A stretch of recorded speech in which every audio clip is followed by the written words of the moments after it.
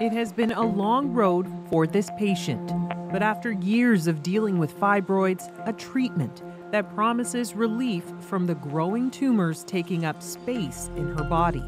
In the past, invasive surgeries were one of the few treatment options available, but now new technology aims to give women more options to recover faster and with less risk. In this OR, we're about to see one of those new procedures. Posterior lower uterine segment. Dr. Andre LaRoche is Chief of Obstetrics and Gynecology at Humber River Hospital. So this is our largest fibroid, which is the one at the back here. On the operating table is a 51-year-old woman who has struggled with heavy periods, pain, and frequent urination caused by multiple fibroids. So every fibroid is going to take a little bit longer or faster depending on the consistency of your fibroid. Only a couple of incisions are necessary.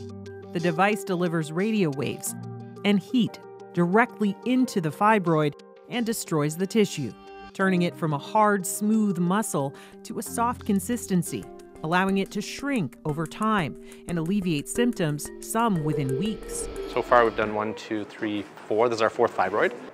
The largest fibroid was about 8 centimeters. It's quite amazing. In between surgeries, we catch up with Dr. LaRoche. And the one thing that we saw during the surgery was that we found more fibroids than we were expecting to find.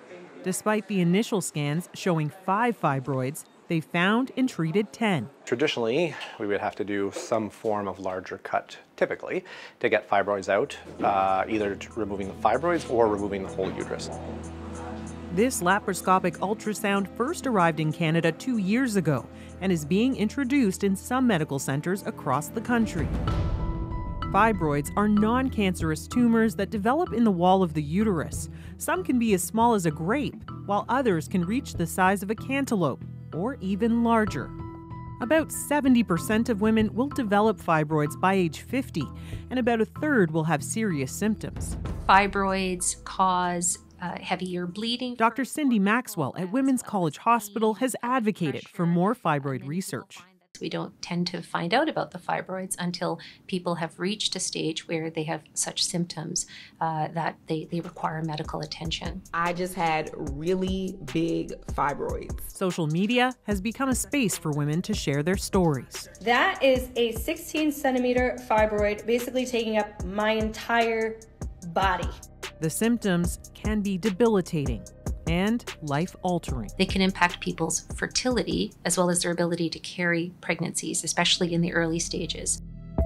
For decades, there have been a range of treatments, from medications for pain and heavy bleeding to surgical options like a myomectomy to remove the fibroids or a hysterectomy, which takes out the uterus. Between 2022 and 2023, there were more than 10,000 hysterectomies and over 6,000 myomectomies due to fibroids.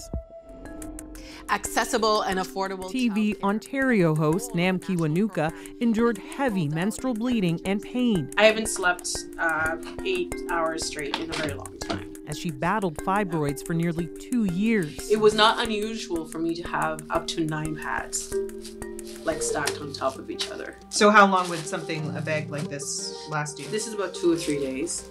Wow. Yeah. These are tumors that are in your uterus. And at one point, she bled for 52 days straight. It was really hard to convince doctors that I needed help. It was just dismissed as my period. It's just your period.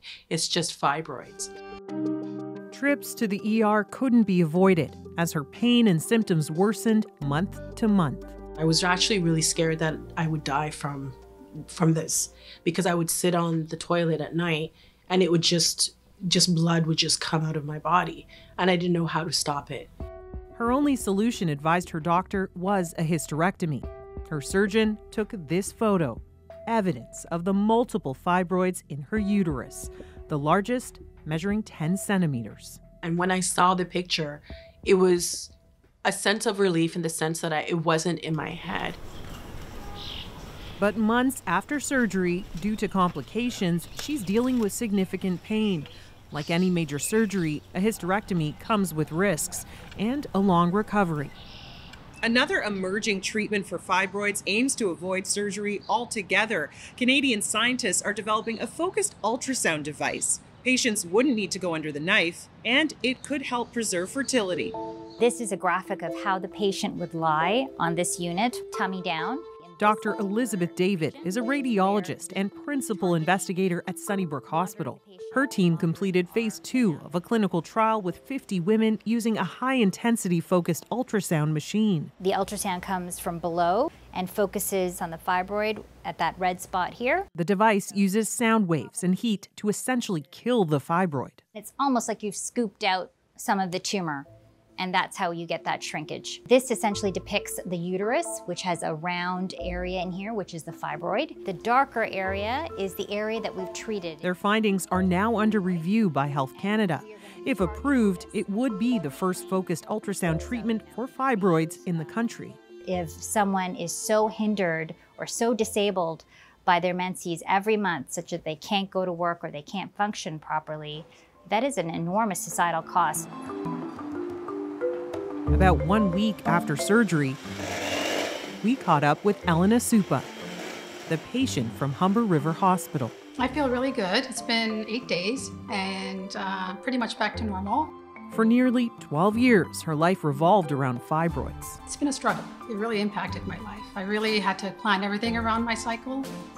It will still be a few months before she sees the full impact of the procedure, but already she feels less pressure on her bladder.